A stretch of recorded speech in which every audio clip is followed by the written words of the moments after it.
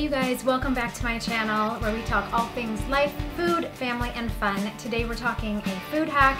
We're gonna make some fried parmesan cauliflower, and the hack is no flour at all. So this is gonna be keto approved, low carb approved, gluten-free, flour-free, nut-free.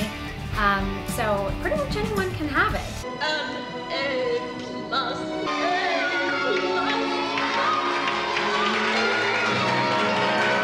So if you're interested in seeing how I make it, stay tuned, keep watching, and let's do this. Okay, so as you may or may not know, I do follow a low carb diet, and that is for health reasons. And so I am always trying to find recipes that are not only approved for my diet, but taste amazing. They taste like comfort food, and they taste like you're cheating. So this is one of those. It's so good. My entire family loves it. And so I wanted to share it with you. So we're gonna switch over to the footage of how we make this, and then I'll wrap it up at the end. Okay, we are here in our test kitchen. We are gonna be making some fried cauliflower, and this is gonna be a low carb recipe. It's got no flour whatsoever, no almond flour, no coconut flour, no regular flour, no flour whatsoever. So first thing we are gonna need to do is crack some eggs in a bowl. Okay, we're gonna whisk that up with just a little bit of water. If you've not seen my video on how to cut a cauliflower super easily and get florets in 5 seconds, I will link that up here somewhere in the cards so that you can check that out. But you're gonna cut it into just chunks. This one was a half of a cauliflower I had left over. Okay, so you want kind of chunks like this that are bite-sized that you can get some coating on. And then we are gonna put that into this egg mixture here. So, yep, can you dump those in? Can you throw these away? Yes, ma'am. Thank you so much. Now, while he is cutting the other one into chunks, I am going to show you how to do the batter. So first you put it in the egg mixture. Make sure they're pretty well coated in the egg mixture. So what I've got in this bowl here is some Parmesan Reggiano cheese. And this was just from a can. It's one can, and I'm just gonna break up the bigger chunks in here, just like this. And then we're gonna spice this up just a little bit. And what we're gonna do is add some cayenne pepper. So now this is about a teaspoon of cayenne pepper right here, and I'm just gonna dump this into the cheese. And you can adjust this depending on how hot you want it to be. We're gonna give that a stir. Get all those chunks out. I always recommend cleaning as you go as much as you can, because then when you're all done, you've eaten, you kind of want to relax, you don't have a huge amount of stuff to clean up.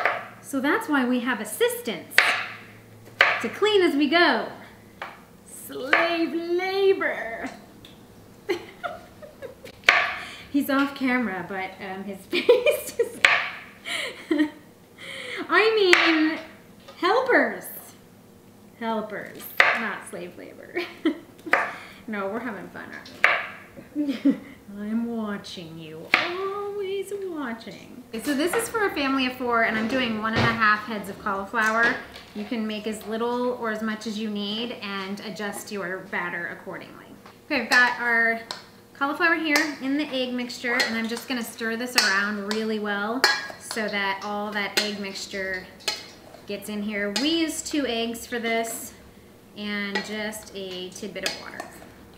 I should have used a bigger bowl for sure. Got in a bigger bowl.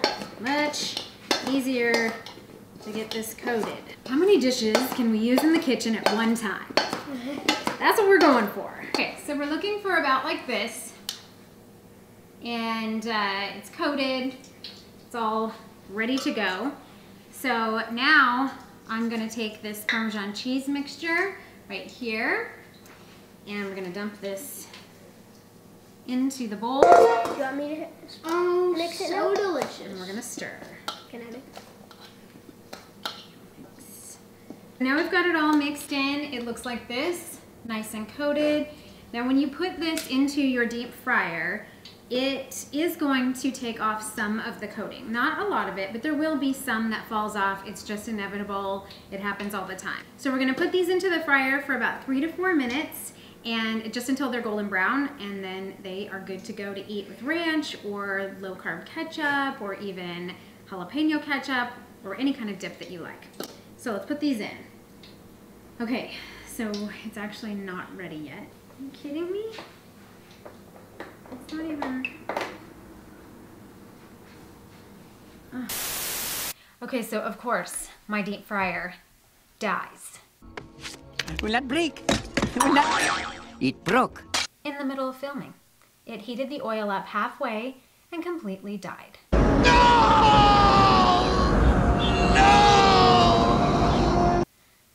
So I have to go out and buy a new one today. Okay, so my deep fryer decided to die today in the middle of filming, of course. So we're gonna just try and show you on the stovetop.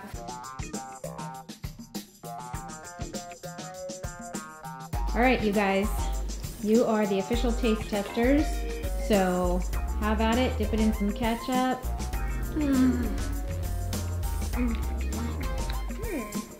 Can I double dip? Sure. What do you think? Amazing.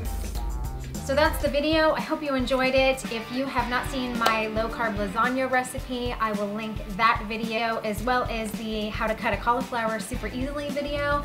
And hopefully I'll come up with some more recipes for you as we go along. I think that I'm going to be doing my fried chicken recipe and also a chicken coconut curry lime Thai soup, which clearly needs a much shorter name.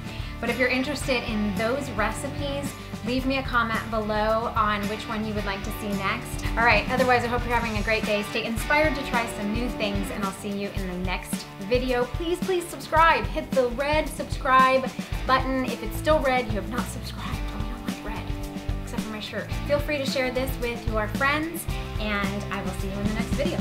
See you, ladies.